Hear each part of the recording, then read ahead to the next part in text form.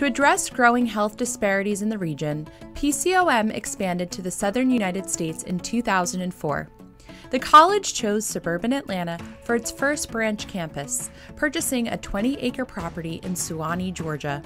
The college transformed a 1,500,000 square foot warehouse into a modern educational facility, and in 2005, PCOM Georgia enrolled its first class of students. PCOM Georgia's main building, known as the Old Peachtree Building, includes two architectural focal points, taking advantage of natural light through the use of skylights and partitions. Old Peachtree is an expansive one-story brick structure with a walking trail that wraps around the outside.